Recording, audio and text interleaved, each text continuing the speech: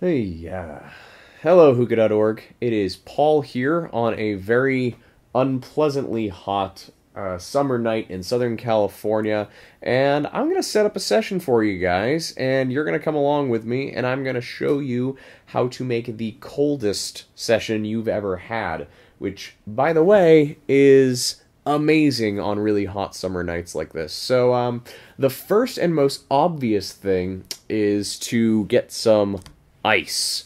Now, you'll be able to see this in the close-up that I'm doing, but I already have some water in the base of my hookah. That is to protect the glass from temperature shock. If you just drop ice cubes into an empty vase, there's a chance that the ice could actually shatter the glass, and that is very much not something you want to have happen, especially when it's such a pretty vase like this one. If you have a little bit of water in there, it's a nice buffer, and you drop the cubes in, there's not as much impact, and there's not as much of a temperature shock. Now, the next thing that you'll want to grab is some Altoids. Yes, I know, it's something that I often consider to be a bit of a waste, but when I first started smoking hookah, I got the idea to crush up some Altoids and throw them in the base water, and whoo boy, did that enhance the minty session. You really want to crush them up and dissolve them so they actually impart a lot of the menthol. You're not going to get as much mint flavor from these, but mostly just a cooling sensation.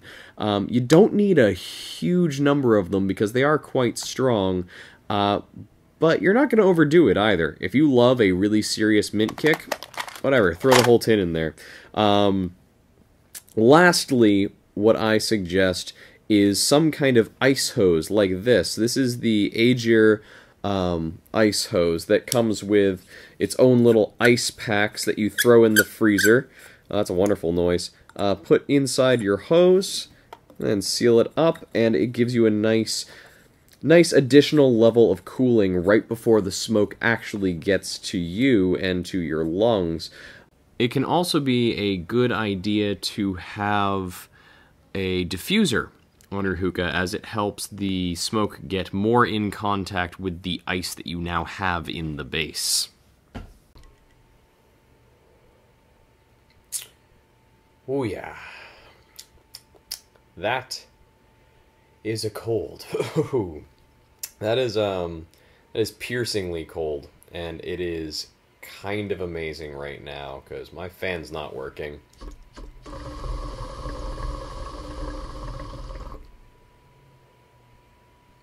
And this is one of the best ways to cool down for me. Alright, last final thoughts on these techniques. Obvious stuff. If you're going to set up a hookah that is very cold, if you really want to push that to the top level, you're going to want to smoke a mint tobacco.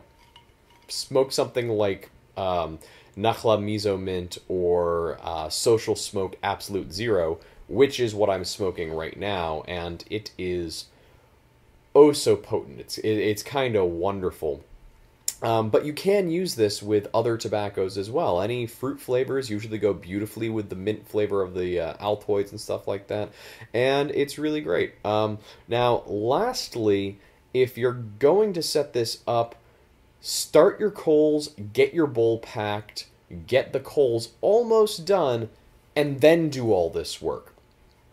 Otherwise, by the time you're ready and by the time the bowl starts going, the ice is going to be completely melted, your freeze packs and your hose are not going to have any power anymore, and it's just going to end up disappointing. But this, it should last for a while.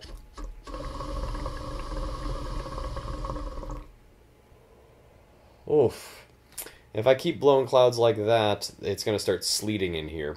But that's it. This is my method for getting the coldest smoke out of a hookah. I hope you enjoyed. I hope you try this out this summer. It is absolutely the right season for it, and it feels like it's going to be a scorcher already. But this is Paul for hookah.org saying thank you very much for joining us. Please go down below, like and subscribe, give us that thumbs up. It really helps us out, lets us know what you'd like to see. If you'd like to see more videos like this in the future, let me know. Give me topics that you would love me to cover, and I will do exactly that. Make sure to check out the forums. Make sure to get yourself a nice cold drink, a nice cold hookah, and I hope you enjoy some very chill sessions this summer. Happy smoking.